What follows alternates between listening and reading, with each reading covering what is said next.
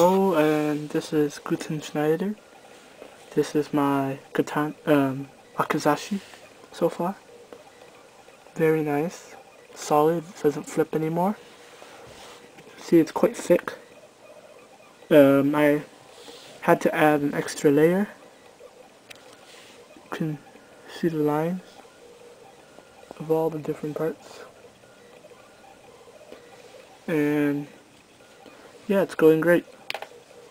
The point is actually quite sharp. You can poke someone with it.